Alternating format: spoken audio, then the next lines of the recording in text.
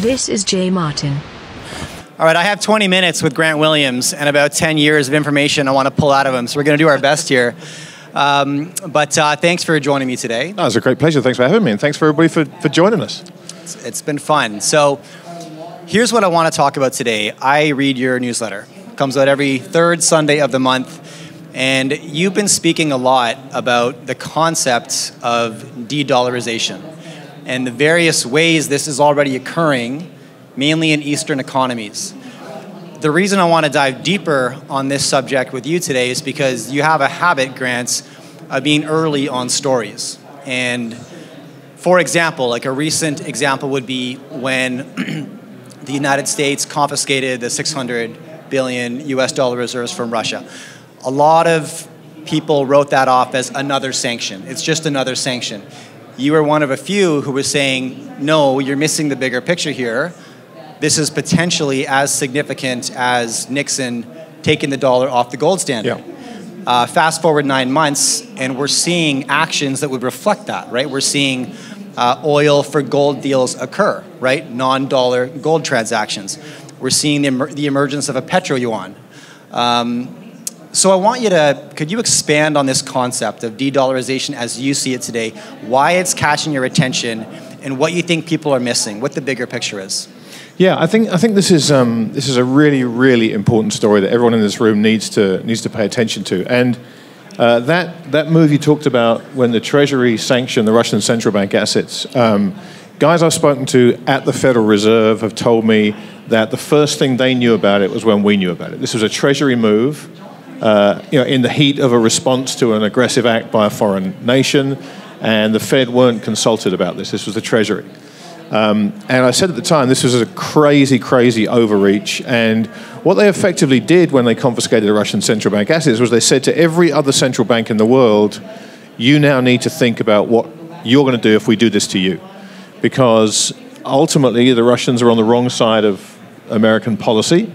And this is what happened. And the one thing that separated the West from many places in the East over the last half a century is the rule of law and the rule of contract, and this belief that your assets are safe in America, they're safe in Australia, in the UK, and the Treasury just rode roughshod over that. So at the time, I think I wrote a piece called "The End of the Financial World as We Know It," and that's what I believe this to be. It changes everything, and it forces people to change the way they think about how they safeguard their reserves.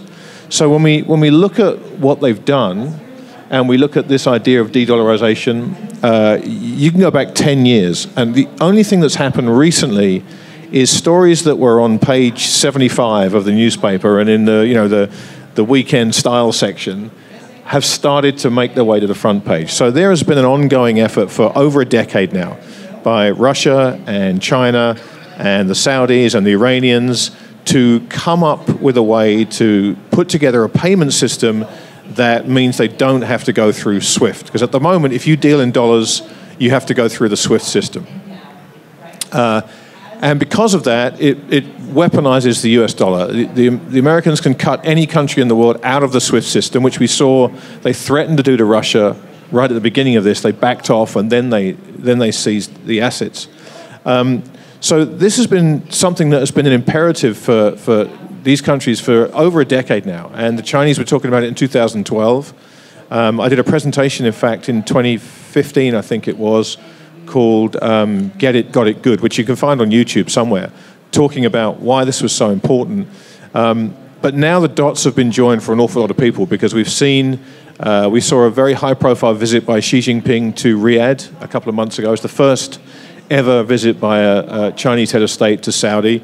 We've seen deals being done between oil-producing nations and oil-consuming nations that may be small at the moment, but they are denominated in currencies other than dollar. So the Saudis can sell oil to China and get payment in yuan. And this has been something that people have said wasn't going to be an issue because the yuan is a closed capital account. You can't get the currency out of the country. It doesn't make any difference. But another piece of the puzzle about 4 or 5 years ago, 6 years ago, there's a way that you can transact offshore yuan and exchange it for gold. So there is a way you can go into yuan, go to the Shanghai Gold Exchange and take out gold. So there is now a way which you can sell your oil for yuan and convert that oil into gold. So you're not stuck in the Chinese currency.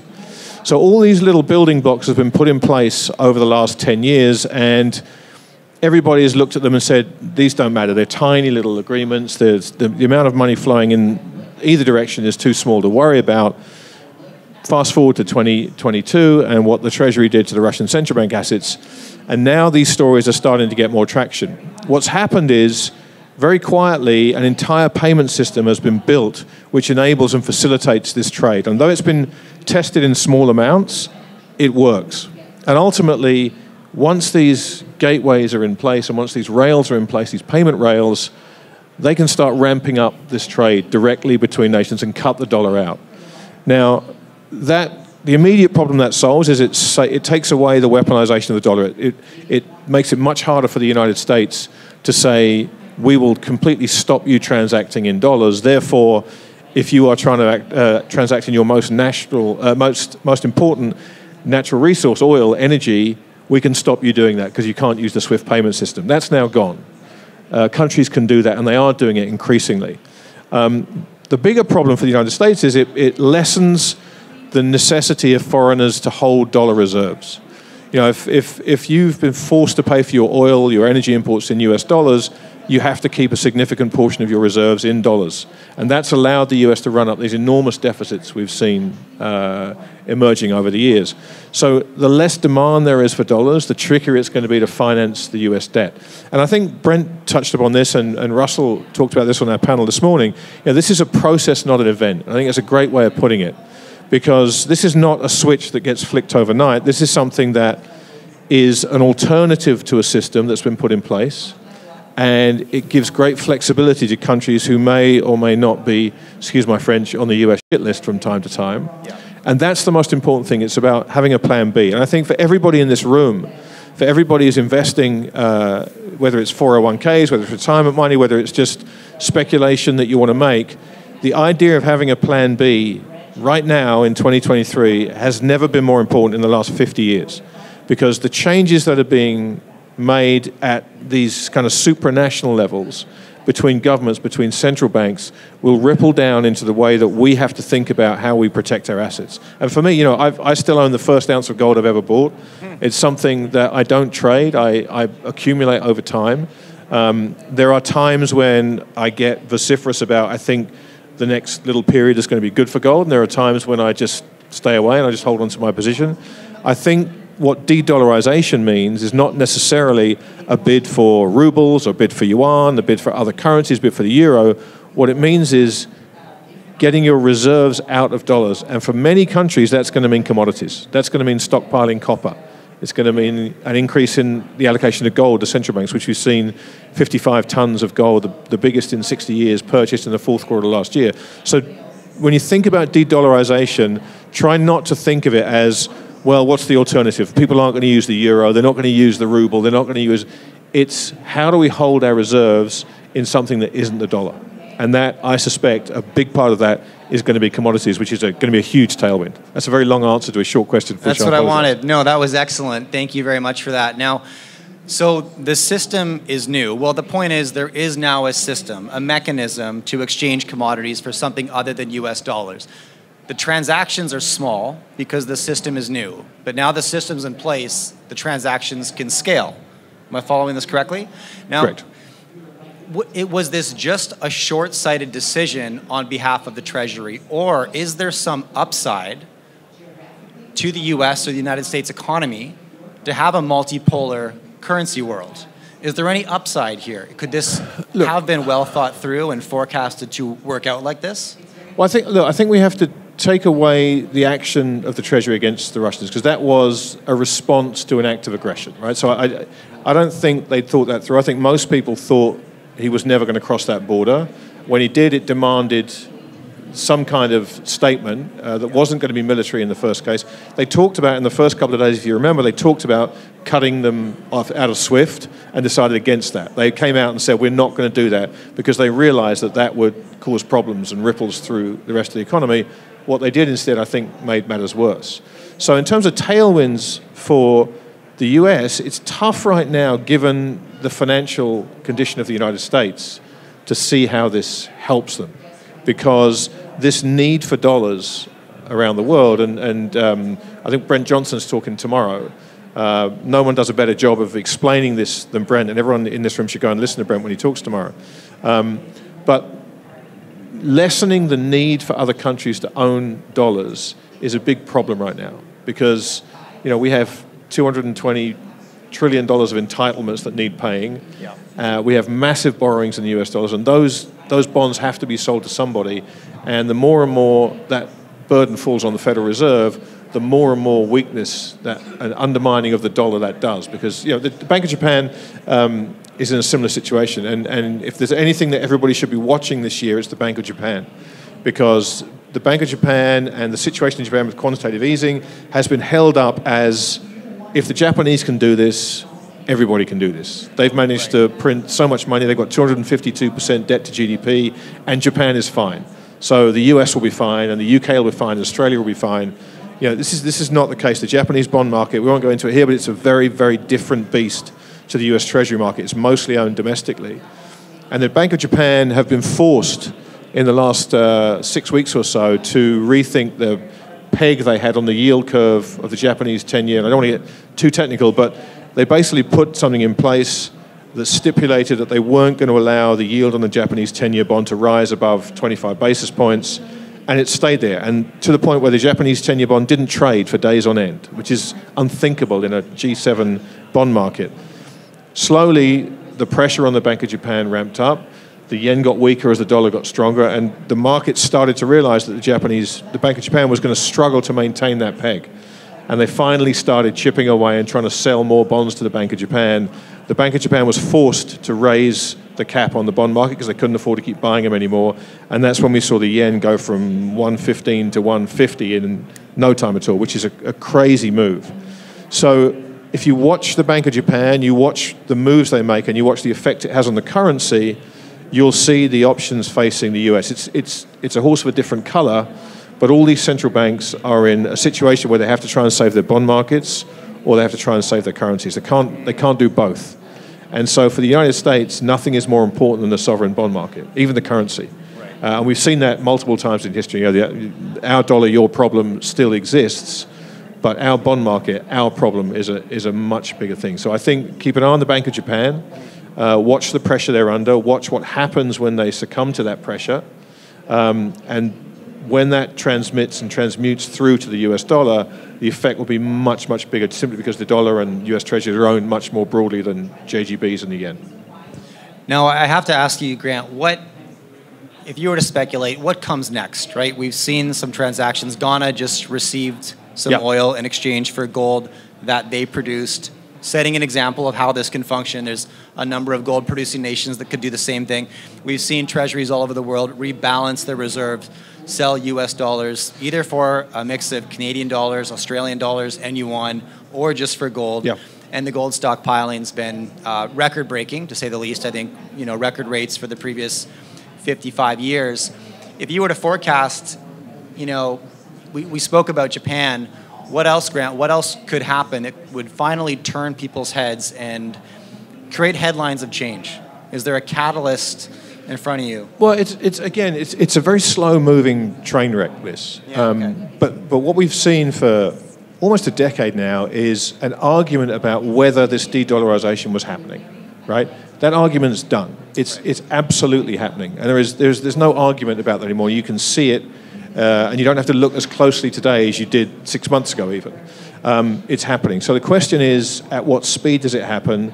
And is there a tipping point out there where a cascade of real problems start to unfold? And I suspect there is a tipping point out there. Whether we get there or not is another matter, because as we approach it, it's going to be desperation time. Right. But the point is, this is a fundamental shift that we're seeing now. We've had a monetary system since 1973 that has been predicated around a single global reserve currency of the US dollar. Mark Moss put a slide up earlier saying that the Russians have diversified their reserves to 17% yuan, and I think 80% gold now. Right. So that's the kind of canary in the coal mine, if you like. That's the way people are going to start to think. And if you think about the percentage of reserves of dollars that most countries hold because of this energy dynamic, you don't have to have a repudiation of the dollar. If the world decides to go from 80% dollar reserve to 70% dollar reserves, that's a huge shift in terms, because that 10% of the multiple trillions of dollars held elsewhere around the world needs to be replaced by the Fed. When that debt has to roll over, it needs to be replaced by the Fed. So we as investors need to realize that things have changed, not just with this dynamic, but also this 4 or 5 decade-long deflationary or disinflationary tailwind that we've had has changed to an inflationary one. And all the focus now is on the pivot and when the Fed are going to start QE again, and the fact that we can get back to business as usual, we can buy the dip again. No. I'm here to tell you today that's not how you need to think anymore. You need to reassess how you manage your portfolios. You need to realize that inflation is going to be a risk. They've changed the CPI basket to make sure that those numbers come down, but the problem is not necessarily the CPI numbers now, it's the price of eggs, and it's the price of natural gas. And it's the fact that in the real world, for the first time in a couple of decades, people are being told that the CPI is falling, but when it goes up 9% a year and then only goes up 5% the next year, it's not going down. The cost of living is not going down. And there was an article out this morning talking about 67% of Americans surveyed are having to pause contributions to their retirement pots to defray the cost of living increase right now. So this is a real world problem. And so as we think about our portfolios and we think about how the Fed's going to come in, they're going to cut rates and stocks are going to go up, it's not going to be that simple anymore. It's going to get much, much harder, and inflation is going to start to impact company results. We're starting to see that already at the beginnings of earnings season here. We're starting to see companies like Intel, which you would think, given all the chip wars going on, will be in a fantastic position. Terrible results. We're seeing Microsoft struggling.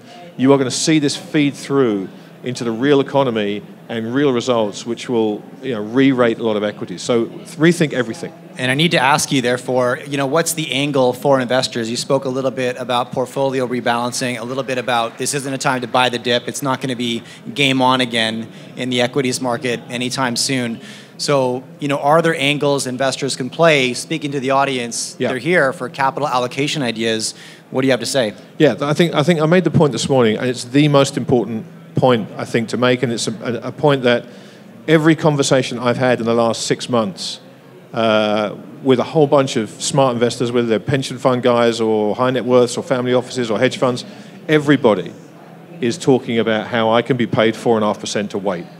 I can buy US Treasuries, I can buy 2-year Treasuries and get paid 4.5% to take no risk whatsoever, and to watch and to wait and to see until I get some real signs of being able to go into various asset classes. Now, I think we're at the beginning of a commodities bull market, but that doesn't mean you just put all your chips in to the commodity space right now. It's just not a smart thing to do, because there will be moments in time when these stocks are on sale. There will be moments in time where the dollar has a big rally for whatever reason and the commodity stocks get tanked. But if you can sit in a risk-free asset earning 4.5% while that happens, and then selectively swap that capital for good companies with good resources that are on sale, it's a very different way of thinking that we've had the last 10 years, where it's been, I need to be all in the markets because I'm getting nothing in the bank. So that mindset, this idea that I don't have to be in a hurry anymore. I can be patient, I can sit, I can get paid. Yes, I'm not keeping up with inflation, but that doesn't necessarily mean that the 4.5% won't cover your costs, right? So being patient now and trying to pick good companies instead of saying, right, I'm going to buy the mining ETF or the technology ETF. You know, we've all got very lazy because we could, because everything went up. Yeah. Now it's a time to be selective, it's a time to be patient, and it's a time to recognize that you can afford to be patient now. And that's a big shift in mindset from this panic, get me in, put all my chips in, you know, FOMO. The idea of FOMO, you need to wipe that out of your minds for now. Yeah. Just get rid of FOMO. Yeah, I thank you very much for sharing that, because you're right. I also believe we're in the early stages of a commodity cycle, but there's going to be innings to this, right? Absolutely. And as I said this morning, I know way too many people, well, I know a lot of people who added a zero to their net worth in the gold market of 2020. And I know way too many that gave it all back in 2022, right? And it's never a straight ride up. And so, you know, how do you talk to me about being patient? You mentioned treasuries, you know, obviously gold, it's your option on liquidity. Any other strategies that give investors the ability to sit back, wait, and be liquid when others aren't, other than gold and treasuries? Is that it? Well, I think this is everybody in this room is doing that now. They're out here on a Sunday looking at companies that might offer them great returns. And that's incredibly important to do, you know. Like I said, if you want to buy the miner ETF, and I don't want to steal Brent's thunder, but Brent's going to talk about this tomorrow in his talk. We were talking about this over lunch, and he told me some phenomenal statistics that just blew my mind. And I said, I don't want to steal his thunder, that wouldn't be fair. But you realize that just going and buying mining ETFs is not the way to make money. So in terms of what investors can do is be diligent, do the work. You know, none of us really likes to work any more than we have to, but right now, coming to events like this and talking to the companies and really getting a sense of what they do and how they're positioned and what their plans are, and understanding which companies you think are going to perform well and which management teams you trust, that's the way to make real money over time, is to buy the right companies, not just spray your money because it's easier to just spray it at resource stocks. 100%. Have you guys gotten some value from this? I hope so. It's only 20 minutes, but... I'd encourage you all to check out Grant's newsletter. It's a can't miss every single month. Grant will be joining me again today on the main stage at 5 o'clock, I believe. Yeah, 5 o'clock, we're back. So. Thank you so much for coming out. Thank you, everybody. I appreciate it. This is Jay Martin.